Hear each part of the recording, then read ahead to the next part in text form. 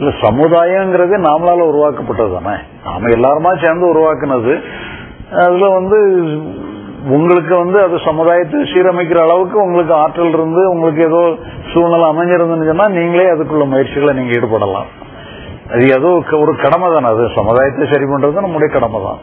இப்ப இதுல என்னன்னு சொல்லி சொன்னா, உடலுக்கு தான் தாய் தகப்பன், அம்மா அப்பா உடலுக்கு தான் தாய் தகப்பன் ஒழிய சூட்சும சரீரத்துக்கு அவங்க தாய் தகப்பனே கிடையாது. சூட்சும சரீரங்கிறது தனி. சூட்சும சரீரங்கிறது நம்முடைய முற்பிறவில வரக்கூடிய சூட்சும சரீரம் இந்த பிறவில இன்னொன்னு வேற வகையா கண்டினியூ ஆகுது. அதனால அதுக்கு தாய் தகப்பனே கிடையாது. அது இறைவன் தான் தாய் தகப்பன்னு சொல்லிட்டு போலாம். இல்ல பிறவிங்கிறது பிறவியினுடைய நோக்கமே என்னன்னா, இப்ப உதாரணமா பிறவியே வேண்டாம், யாருக்கெல்லாம் பிறவி அடுத்த பிறவி வேண்டாம்னு சொன்னா எல்லாருமே கை வச்சிருவாங்க அடுத்த பிறவியே வேண்டாம்னு சொல்லி. அது இப்ப நம்ம பாடியோட இருக்கும்போது அந்த எண்ணம் இருக்கும். பாடி விட்டு வெளியே வந்த பிறகு பிறவி வேணுங்கிற டிமாண்ட் எல்லாருக்கும் வந்துடும். ஏன்னா என்னன்னா அங்க போன பிறகு என்னன்னா நமக்கு இந்த பாடிலி எக்ஸ்பீரியன்ஸ் வேணுங்கிற டிமாண்ட் நம்முடைய சூட்சும சரீரத்துக்கு இருந்துட்டு இருக்கும். அப்போ பாடிக்குள்ள வந்தாதான் அவங்களுக்கு ஒரு நம்ம நல்லா இருக்கிறோங்கிற ஃபீலிங்கே அவங்களுக்கு இருக்கும். நம்ம பாடியை விட்டு வெளியே வந்தாச்சுன்னு சொன்னா பாடி தேவைப்படும். இப்போ பாடிக்குள்ள இருக்கும் பொழுது பாடியினுடைய இம்பார்ட்டன்ஸ் நமக்கு தெரியாம இருக்கலாம். நம்ம பாடி விட்டு வெளியே போனவர்தான் பாடியினுடைய இம்பார்ட்டன்ஸ் நமக்கு தேவைப்படும். அப்போ எல்லாருமே பிறகு வேணுங்கிற முடிவுக்கு வந்துடும். இல்ல இப்ப என்ன சொன்னா, நம்ம பாடியினால உள்ள இன்ப துன்பங்கள் மேல ஈடுபாடு இல்லாதபடி இருந்தோம்னு சொல்லி சொன்னா எல்லாமே ஓகே தான், இருந்தாலும் ஓகே இல்லைனாலும் ஓகேங்கிற மனநிலையில இருக்கிறவங்களுக்கு பிறவி மஸ்ட் கிடையாது.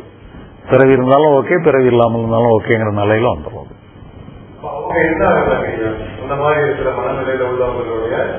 இல்ல இப்ப நமக்கு நமக்கு நம்மளோட சில விருப்ப வெறுப்புகள் நமக்கு மெயின்டைன் பண்ற வரைக்கும் அது ஒரு தனி வியக்தியா இருந்துகிட்டே இருக்கு.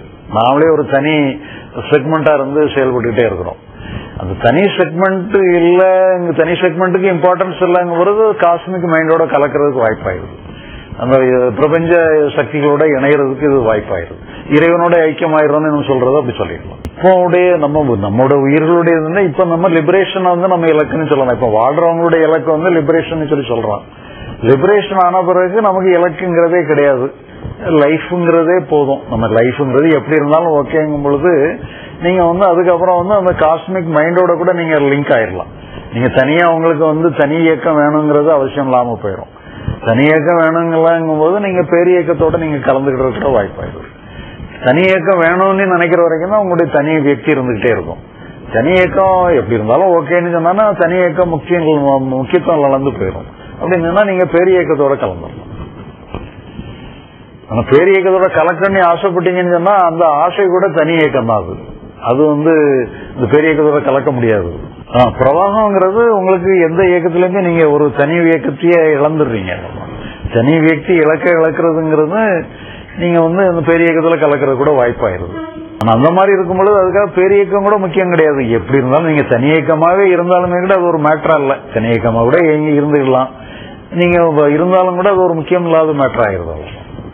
இருக்கனால இருந்துக்கலாம், இல்லாமலும் இருக்கலாம். இல்ல அதாவது பிறப்புங்கிறது அவங்களுக்கு அவசியம் இல்லாம போயிருது. மற்றவங்களுக்கு இப்ப யாருமே கட்டாயப்படுத்தி பிறக்க சொல்றது இல்ல. நீங்க நான் பிறப்பேன்னு சொல்லி ஒத்த காலில் நின்றுதான் எல்லாரும் பிறந்து வந்திருக்கிறோம். யாருமே கட்டாயப்படுத்தி நீ பிறந்துதான் தீரணும், கர்மாவனை எல்லாம் அனுபவிச்சுதான் தீரணும்னு சொல்லி யாருமே போர்ஸ் பண்றது இல்ல. நாமளா சும்மா சொல்லிக்கிடுறோம். உண்மையிலே நாம செலக்ட் பண்றோம். நீங்க பிறவி செலக்ட் பண்ண பிறகு கர்மாலாம் இணையுது. நம்ம இஷ்டப்படி எல்லாம் பிறக்க முடியாது. அப்ப கர்மாவுக்கு தகுந்த மாதிரி பிறவி நமக்கு அமையுது. ஆனா பிறக்கிறது வேணும் வேண்டாங்கிறது உங்க கையில தான் இருக்கு. நீங்க பிறப்பு வேண்டாம்னு சொன்னா கர்மாவெல்லாம் கட்டாயப்படுத்தி உங்களுக்கு சுமத்தப்படாது. நீங்க பிறக்கணும்னே முடிவு பண்ணவரு கர்மா உங்களோட இணைஞ்சுக்கிடும். உங்களுக்கு உங்க சாய்ஸ் கிடையாது. ஆமா, நீங்க பிறக்கணுங்கிறதா பிறக்க வேண்டாமாங்கிறது மட்டும்தான் உங்க சாய்ஸ். நீங்க பிறந்துதான் தீரணும்னு சொன்னா நீங்க மனிதனா கூட பிறக்க வேண்டிய அவசியம், மிருகங்களா கூட பிறக்க வேண்டிய அவசியம் வரலாம். இது அதான் சில நிர்வாக சக்திகள் அதை நிர்ணயம் பண்ணுவது. நீங்க நிர்ணயம் பண்ண முடியாது. நீங்க பிறவி டிமாண்ட் பண்றதுல உங்க வேலை முடிஞ்சு போகுது.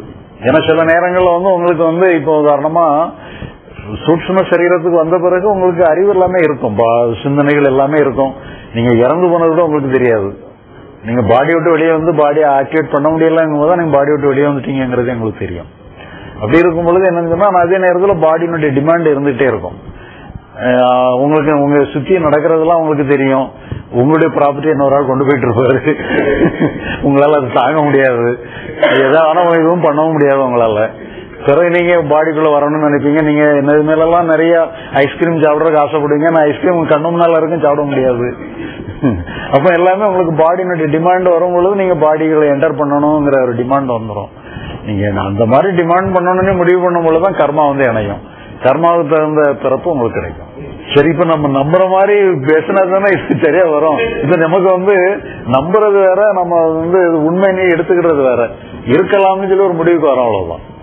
அது நம்ம வெரிஃபை பண்ற ட்ரூத்னு சொல்ல முடியாது. அது இருந்தாலும் ஓகே, இல்லாம போனாலும் ஓகே.